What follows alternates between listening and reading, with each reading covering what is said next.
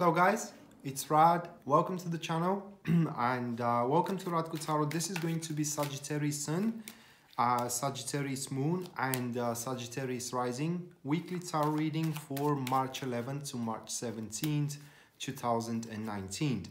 And while I'm shuffling the cards, I want to remind you once again that this is going to be a general reading for Sagittarius star sign, and for that reason I will try my best in this video to explain you the meanings of the cards and their synergy in the spread, but the reading is going to resonate in a different way and in a different level with every single different Sagittarius. Now if you want more personal touch, meaning your personal situation to be analyzed by me through tarot, just like I'm doing for the few examples in this video, then that is a subject of a private reading, and for such you can check out my website, which is listed down below on the description of this video. And there on a very front page you're going to find a full list of my services as well as their pricing. So going to Sagittarius week here, the first card for them is going to be the Five of Pentacles, followed by, which is the topic of their week. One second, guys. All right, it's all good. So the first card is the Five of Pentacles, marking the topic of their week, followed by the second card, which is the negative approach toward the situation or what Sagittarius should not do regarding the Five of Pentacles. That is going to be the Judgment, followed by the third card, which is the positive approach toward the topic of the week, and that is going to be the Emperor. So what you should do regarding the situation. And the third one, the last one, excuse me, the fourth one is going to be the final outcome of growth, should you follow the guidance of tarot that it has with these couple of cards. So once again, Five of Pentacles, then it is the Judgment. After that, what we do have is going to be the Emperor, and the last one, that is going to be the Seven of Pentacles. All right. So Sagittarius is that week, it's gonna be a week where things are going to be a bit uncomfortable for you. With the Five of Pentacles here sitting on a prime position, it means that you may fall into certain states of insecurity, but the thing with this reading is that this insecurity is not created by you. Long story short, the first thing that comes to my mind, someone fucks up into your career, but you have nothing to do with it. So it is from where, you know, those problems come around, and it is from where everybody suffers. Now, the thing with the Five of Pentacles, apart from showing that there are going to be difficulties on multiple fronts, it does point as well that you should maintain your mental stability or or mental strength. Meaning falling into despair and panicking, it is the last thing you want to do. Second of all, with the Five of Pentacles, it is best to know that these things are trifles, okay? And that it is not the end of the world should they appear at that place or in another meaning, career or relationship-wise. Looking at these cards, guys, it just comes to my mind here that that whole thing, it could be as well that someone may attempt to frame you for something or to make you a, how can I place it, a victim of the circumstances, to blame you over a fault that they have did, and so on and so forth. So that's why with the Five of Pentacles, once again, it is important not to panic. But yeah, throughout the week, you know, the circumstances are going to present in such a way that you may experience kind of like insecurity at your place at work, and as well insecurity at your relationship, or maybe either both. The accompanied card here, that is going to be the Hangman. The formation is passive friends. And the Hangman here points a couple of things. Now, first is that seeing where these problems are coming from, that will allow you to see people for what people truly are. For example, you may thought that this is a very faithful and sincere co-worker that you're working with right now, and throughout the week they try to frame you for something, they try to blame you, you know, for something you see for what they are in reality. And you know, that is going to allow you to obtain different perspective and to associate yourself as well with different people or with different circumstances, which are going to be much better for you in the grand scheme of things for the overall growth, career or relationship wise. And the other thing that the hangman says here is that this is a test of fate, should I say that way, how calm you can be and how uninitiative you can be as well. Because having the hangman, especially in such a formation, it means that in order for you to persevere and everything to resolve, excuse me, all that you need to do is just exactly nothing. Which leads me to another thought here, is that contributing for managing the crisis someone else did, it is the last thing you want to do. That is further supported here with the judgment on the second place, but we are going to get there in a minute. So basically the whole week, it's an aspect where you will have to basically mind your own business, no matter how tempting it is to show yourself capable of managing someone else's crisis, especially talking about career. Just looking at it from that perspective, you work with someone upon an important project and that person fucks up significantly, okay? So at that point, they try to place the blame on you, that it was your fault, and basically at that point, everybody will know which fault that is.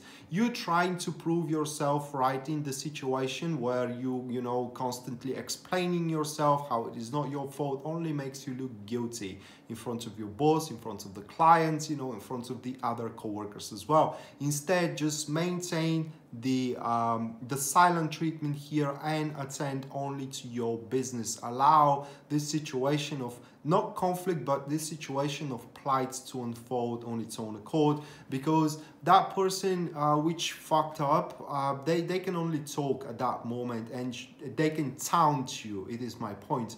And should you answer to the taunt, it is the only thing you don't want to do. It is because that is going to involve you in the situation more than you want, and is going to transfer those plights from them to you, which is as well something you don't want throughout this week.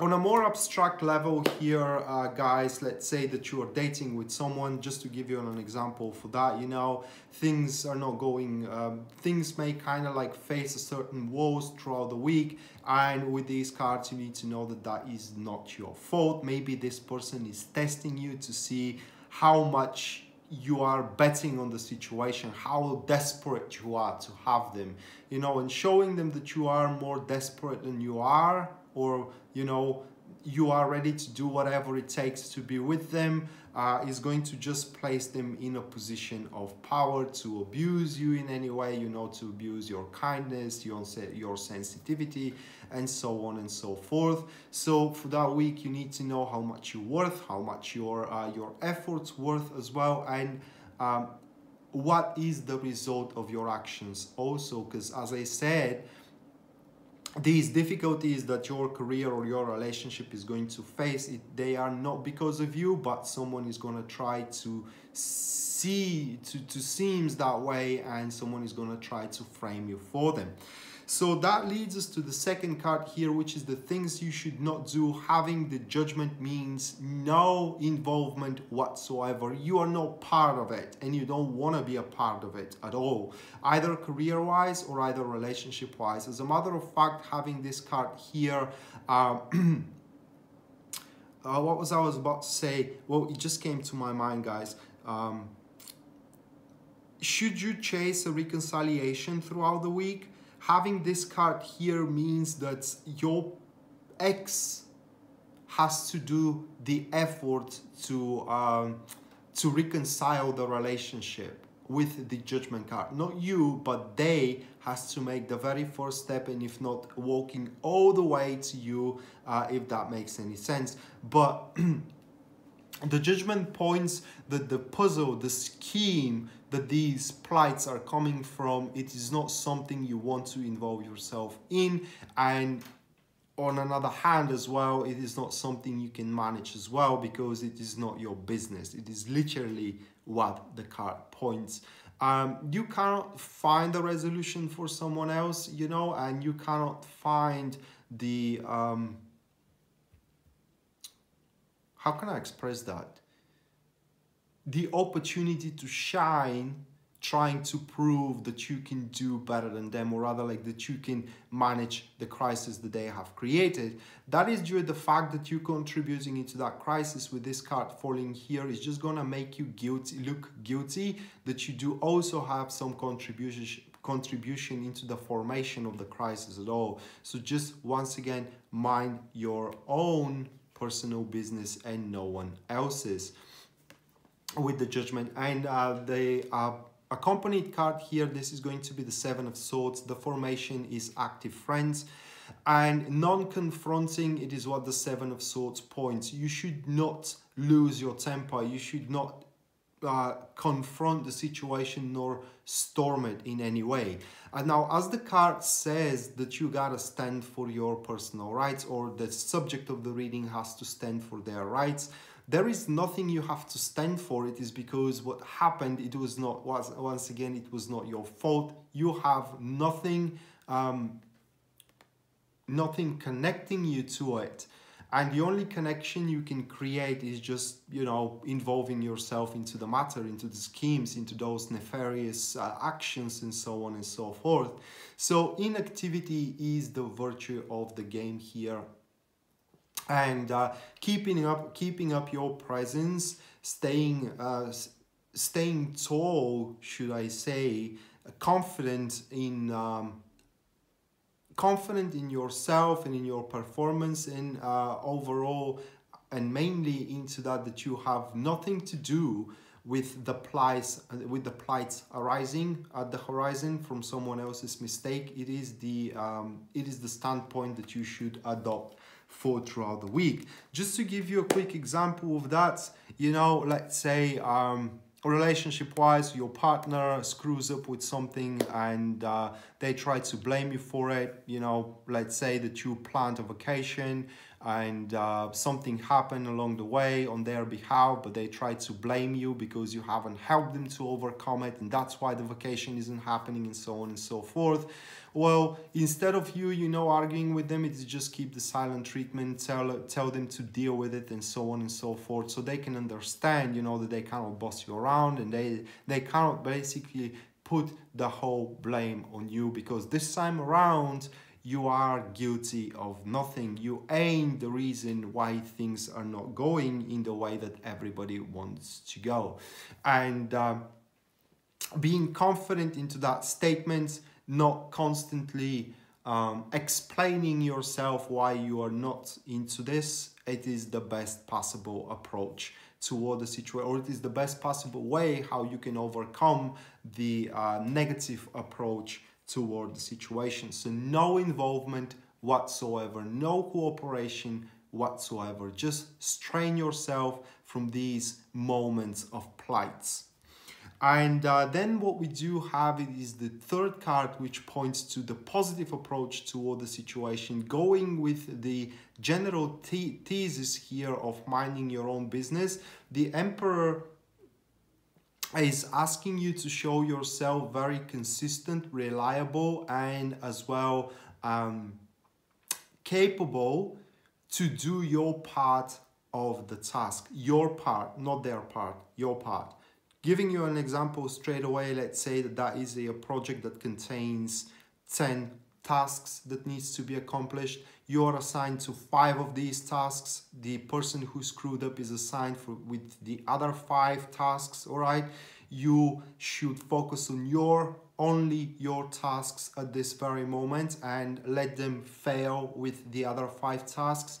It is because if you manage that crisis right now for them, that is going to be how you will have to deal with it further into the future. So showing yourself reliable with your own personal business, with your assignments and with what you signed for, it is the virtue of the game. and not with everybody and not with everything else. So this time around, Sagittarius, is you cannot save the world, guys. Well, you can, all right, you can save the world, but you will be blamed for it, if that makes sense. So this here stands the maxima that no good deed is left unpunished, and you're going to be punished for the attempting of making a good deed. So instead, turn your glance, turn your look at your personal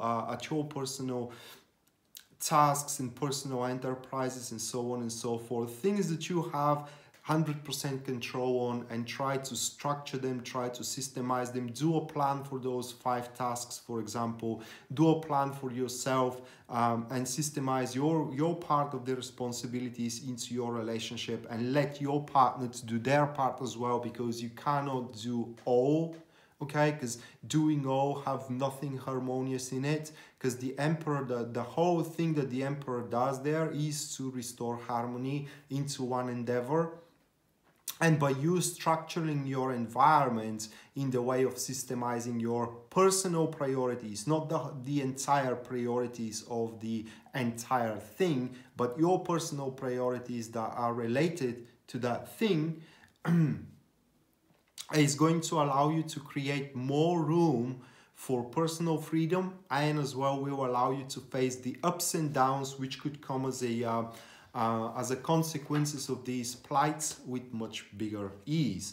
The additional card here is going to be the Page of Cups, the Page of Wands, excuse me. Yeah, the Page of Wands. It is a good thing that my camera has a reflection. It's just I can see the card when I draw it. But yeah, the Page of Wands here as a formation points to active supporters, and it's another confirmation that you gotta play solo this time around. You know, in the majority of the cases, it is always good to take one for the team, but not this time around, all right? This time around is everybody for themselves. It's all for one, or free for all, excuse me. It's free for all, and you gotta play your cards right, and you gotta attend to only your responsibilities. Otherwise, like I said, you are to be tested in that behalf, or in this narrative, and like I said, if you try to basically contribute into someone else's plights,